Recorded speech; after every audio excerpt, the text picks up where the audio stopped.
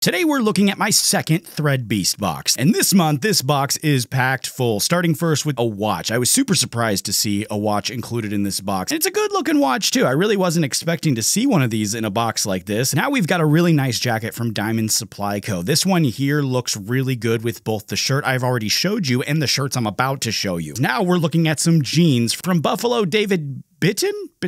I don't know how to say that, but we've got some jeans from that brand. Next, we've got a black tee from, is it Katin? Katine? I don't know how to say that one either, but it was cool to me because, you know, Katine is like Katie, but with an N instead of the E, so it's Katine?